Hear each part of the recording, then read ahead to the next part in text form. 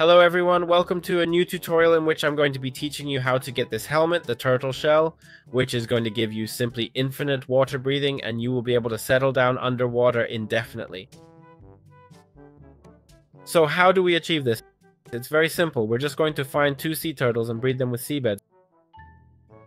You can find the seabed down here in the rivers, and basically these turtles are going to breed, and what they are going to end up doing is laying eggs, as you are seeing.